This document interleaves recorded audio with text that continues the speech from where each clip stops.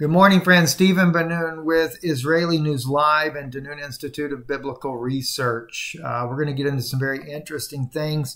Let me just remind you, though, before we get started on this teaching there, our website, IsraeliNewsLive.org. If you want to support the ministry and the work we do here, we greatly appreciate your love and kindness in doing so. Our mailing address right here on the right side of your screen, or you can donate online. Don't want to waste any time there. I want to get right into this teaching. This is really a blessing from Revelation chapter 2.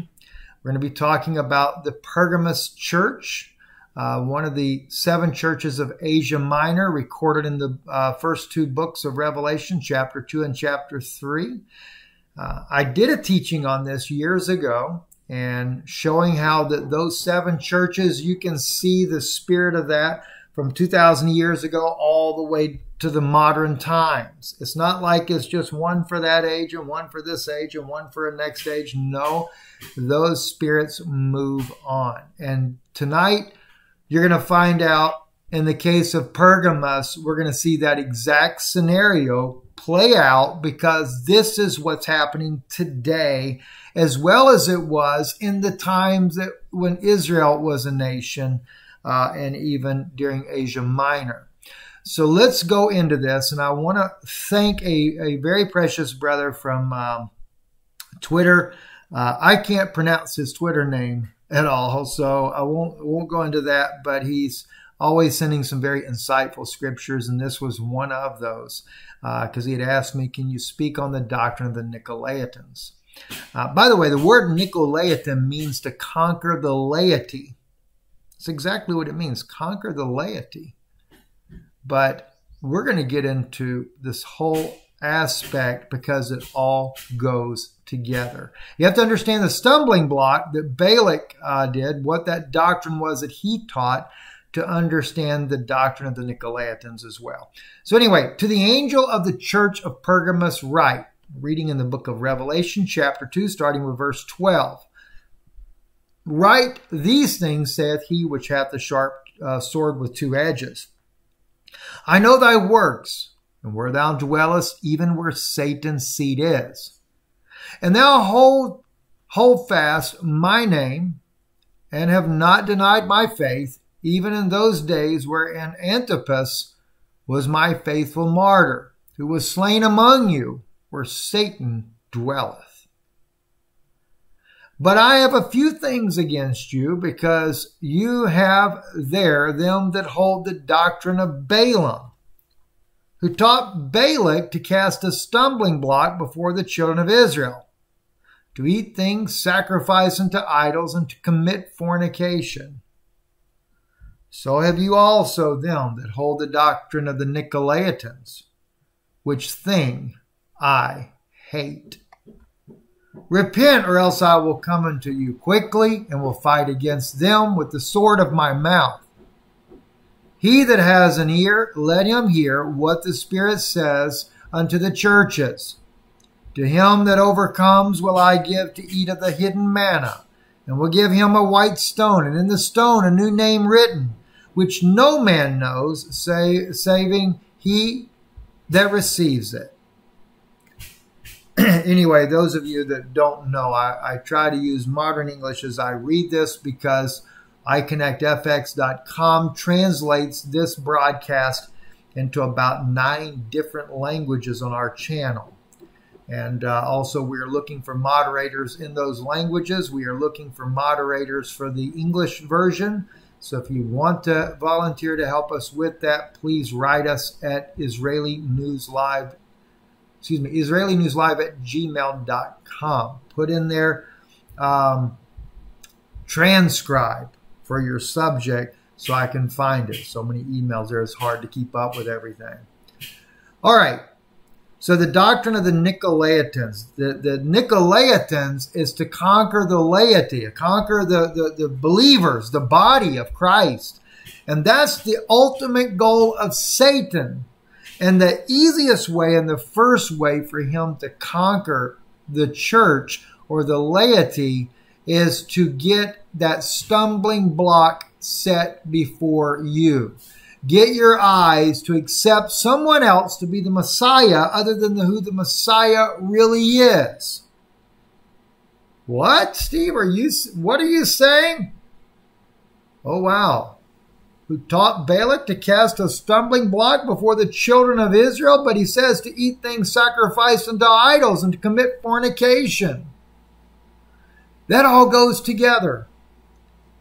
The fornication is when they interbreed amongst these fallen angels and bring forth these Nephilim, which in turn they tried to bring about a messianic figure as a result. Yeah, believe it or not, that's the case.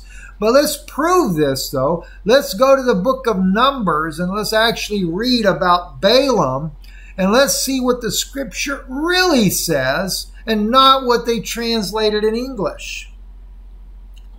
Now, Balaam, as we read here, we go into the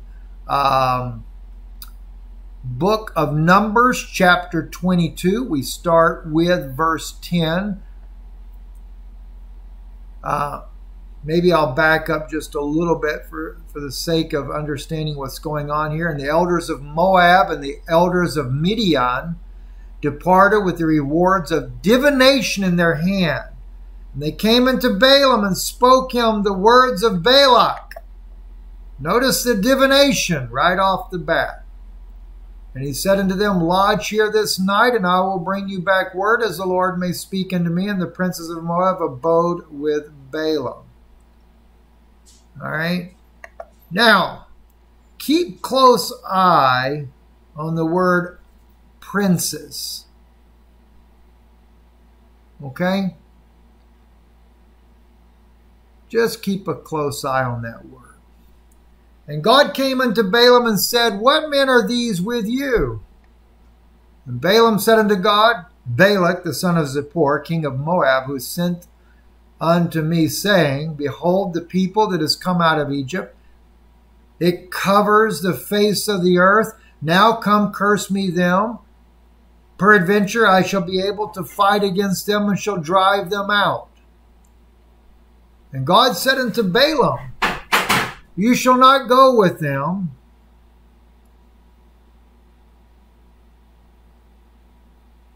You shall not curse the people, for they are blessed. And Balaam rose up in the morning and said unto the princes of Balak, Get you into your land, for the Lord refuseth to give me leave to go with you. This all plays in to the book of Revelation and the doctrine of the Nicolaitans, the stumbling stone, etc. We're going to dive into this. Let me first just kind of cap off what happens in the story that we have in the book of Numbers, chapter 22 here. Balaam, not only has God told him not to curse this people, but he also continues on because Balak sends more princes to him, more honorable, offers him anything that he could ever want. And then Balaam, rather than accepting the first ultimatum by God, continues to entertain these people and even actually go down to speak on God's behalf concerning Israel. But what's very vital in all of this is verse 12. Because we read in English, and God said unto Balaam, Thou shalt not go with them, thou shalt not curse the people, for they are blessed. Now it doesn't say they are blessed. It says in here, Ki baruch hu, because he is blessed, singular. All right? They translate it plural because they assume that right there, Lo ta'od et ha'am, you shall not curse the people, which is plural, ha'am, the people. Then they assume that it should then read, for they are blessed, which is incorrect. Ki baruch hu, because he is blessed. what is the he in this case then? What is the who right here? The word he is masculine singular. It's talking about the Messiah. So if we go back to Revelation and we read, but I have a few things against you, because you have there them that hold the doctrine of Balaam, who taught Balack to cast a stumbling block before the children of Israel, to eat things sacrificed unto idols, and to commit fornication. What is that stumbling block, and what is the sacrifices or sacrificing to idols to commit fornication? That was to bring forth a Messiah figure of their own thinking and their own minds. That's what that's about. The committing fornication is to bring forth those children through fallen angels. Steve, why would you say something like that? Well, think about it scripturally. Isaiah, unto you is born a child, a prince. What is it? Isaiah chapter 9, I believe. Right? I can't show that to you on this screen. I'll just pull it up real fast here so we can take a quick look at that. Isaiah 9. This is the famous scripture that we all read. For unto us a child is born, unto us a son is given, and the government shall be upon his shoulder, and his name shall be called Wonderful, Counselor, the Mighty God, Everlasting Father, the Prince of Peace. And Balack keeps sending Balaam all these princes. And we read in the book of Numbers that he does this. And we find out, according to Revelation, Balack cast a stumbling block before the children of Israel to eat things sacrificed unto idols and commit fornication. That doctrine was to bring about a false Messiah. And that is what causes the doctrine of the Nicolaitans to conquer the laity. And the brother that sends this to me on Twitter, he also noted that the book of Ephesians plays a part in this. Now, he looked at this as being the high places, being that represents the synagogues. But actually, the high places in the Greek language is speaking about a place above even the heavens. It is literally the fallen angels. Which it does. The brother was right. It does play in with all of this that we're talking about in the book of Revelation. It just plays in a different way. Right? So let's look at the stumbling block. What do we have in Isaiah chapter... Let me look at this real quick. We're going to focus on verse 13, chapter 8. The Lord of hosts, him shall you sanctify, and let him be your fear. Let him be your dread. And he shall be for a sanctuary, but for a stone of stumbling and a rock of offense to both the houses of Israel. For a gin and for a snare to the inhabitants of Jerusalem. And many among them shall stumble and fall and be broken and be snared and be taken. Why? They had their own idea. They had their own ideology. They had their own princes like Balaam did. Because Balack threw that out there. He threw that stumbling stone by sending all these princes, all these notable figures that were coming down there. Makes you wonder if they weren't Nephilim themselves. Well, he was a Moabite. They had fallen angels among them. They had Nephilim. They had giants among them. Maybe that's why Balaam got awestruck and went against God's own word and went down there anyway. Look at 1 Peter, what Peter says. You also, as lively stones, are built up a spiritual house, a holy priesthood, to offer spiritual sacrifices acceptable to God by Jesus Christ. What? Hey, by the way, Paul's talking to the Gentiles, okay? They're what? They're a holy priesthood. They're to offer what? Spiritual sacrifices. Remember, the book of Revelation says it taught Balack to cast a stumbling block before the children of Israel to eat things sacrificed unto idols and commit fornication. But Peter says you're to offer spiritual sacrifices. acceptable to God by Jesus Christ.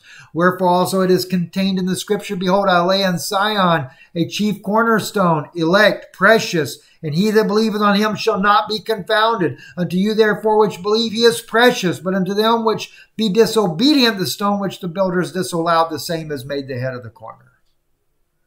And a stone of stumbling and a rock of offense, even to them which stumble at the word, being disobedient, whereunto also they were appointed. But you are a chosen generation, a royal priest, and a holy nation, a peculiar people, that you should show forth the praises of him who hath called you out of darkness into this marvelous light, which in times past were not a people, but are now the people of God, which had not obtained mercy, but now have obtained mercy. Now you know it's talking about the Gentiles. The Gentiles become the priesthood. Why? Because according to the book of Ezra, chapter 9, what do we find that happens over there? We find out that the priesthood did exactly what Balaam said they were going to do. They mingled the seed. They perverted the way of the children of Israel. See? Ezra 9, verse 1 and 2. Now when these things were done, the princes drew near unto me, saying, the people of Israel and the priests and the Levites have not separated themselves from the peoples of the lands, doing according to their abominations, even of the Canaanites, the Hittites, the Perizzites, the Jebusites, the Ammonites, the what? The Moabites. I don't have to read the rest. We'll read verse 2 though. For they have taken of their daughters for themselves and for their sons, that the holy seed have mingled themselves with the peoples of the lands. Yea, the hand of the princes and rulers hath been first in this faithlessness. And by the way, those peoples were mingled with fallen angels, according to, I think it's Numbers chapter 18. What? And that fornication, what does it say in the book of Revelation? They eat things sacrificed unto idols and commit fornication. Sure they did. Why do you think God had to raise up another priesthood according to 1 Peter? Because why in 1 Peter? Because why? They had already mingled their seed, the priests, the Levites. And they had rejected the Messiah. He'd become a stumbling stone. Why? Because Balack set out that stumbling stone and got them to accept a false Messiah figure, a Nephilim, ungodly demonic force. No wonder. Matthew chapter 27 we read, and they had then a notable prisoner called Barabbas. What was it? Some guy, one famous biblical teacher says, Barabbas, what means son of the Father? When they were crying out for Barabbas, they were asking for the son of the Father. Yeah, but what father? Jesus said, you are your father, the devil. Yeah, that's the son of the Father they were asking for, the devil's son. Therefore, when they were gathered together, Pilate said unto them, whom will you that I release unto you, Barabbas or Jesus, which is called Christ? For we knew that for envy they had delivered him. When he was set down on the judgment seat, his wife sent unto him, saying, have nothing to do with that just man, for I have suffered many things this day in a dream because of him. But the chief priests and elders persuaded the multitude that they should ask Barabbas and destroy Jesus. The governor answered and said unto them, whether of the twain will you that I release unto you? They said, Barabbas. So Christ became a stumbling stone to them because of the doctrine of Balaam. And when you take the false Messiah figure, that false anointing brings forth exactly what's written in the book of Revelation, and that is the doctrine of the Nicolaitans right there. All right, so we'll change the highlighted color now of the doctrine of the Nicolaitans, because the doctrine, oh, can't get that thing, there we go. Well, it wouldn't let me change it. That's all right. The doctrine of the Nicolaitans is to conquer the laity. And that's what a doctrine of Balack does. Like in the case of Balaam, God told him, don't go curse this people. For he is blessed. Who is blessed? The Messiah that he prophesied about. That's what the book of Numbers is actually doing. It's prophesying of the coming of the Messiah. Ki baruch hu. For he is blessed. Not they. Because God knew that out of this people, out of the nation of Israel would come forth the Messiah through that lineage. But Balaam teaches that false doctrine. And he wants them cursed. Because why? He wants the false Nephilim bloodline to be blessed instead. And sadly enough, the children of Israel, the priests, the Levites, do exactly that. They end up sacrificing unto idols and they end up committing fornication as according to the book of Ezra. And as I mentioned to you, let me just see if I can find it real quick for you. I believe it's the book of Numbers, and I'll just double check that to be sure. No, maybe it's Deuteronomy. I may have told you wrong a little earlier. Chapter 18. Let me just see. Going down there.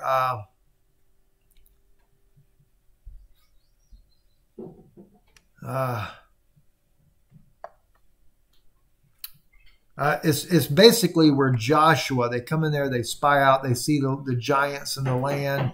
They talk about they're more than able to overcome them. Here we go. But for thee, the Lord hath not suffered you to do so. It's not the one I'm looking for.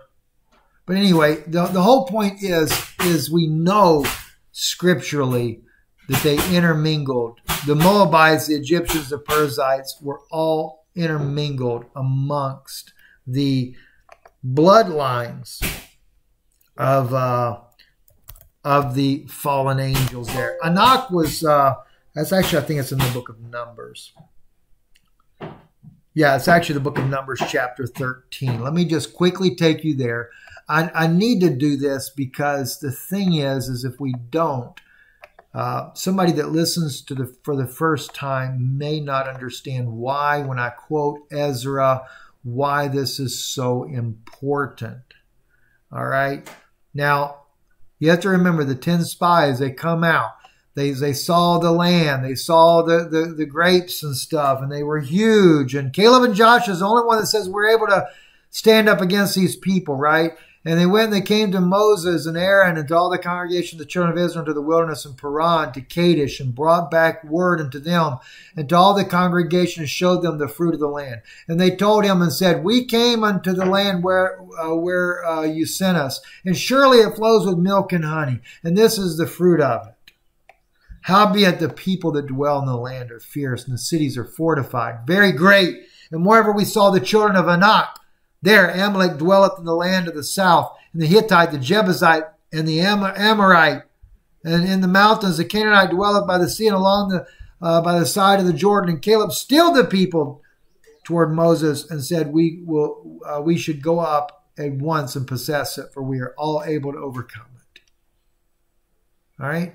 Now, you read on down, and there we saw the Nephilim, the sons of Anak, who came of the Nephilim, and we were in our own sight as grasshoppers, and so were we in their sight. See, in the Hebrew, it's Nephilim. I think you have giants in the English.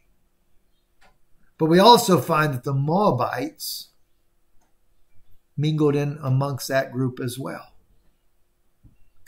And that Nephilim race, they bring about false princes. Like in the case of the Maccabees. Judas Maccabee is described according to history that he was a giant of a man. Think about it. Think about it. So the doctrine of the Nicolaitans is to conquer the laity. And they conquer the laity with their false Messiah figure. And I believe that's exactly what Israel is going to produce in this day. They'll start off, though, with one of their own, like Naphtali Bennett, the new prime minister of Israel. They will probably call him the Messiah of Joseph. But when it comes to Mashiach ben David, they won't accept Jesus. No. It will end up being some demonic Nephilim figure. Hybrid. Maybe he won't be so tall, as we find in the book of Jude. Jude said let's look at that real quick before we close here.